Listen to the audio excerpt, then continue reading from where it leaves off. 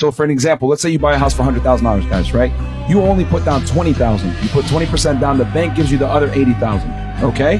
Then leverage. You put $20,000 into the property to fix it up, which is value add, which is what Kenny was discussing.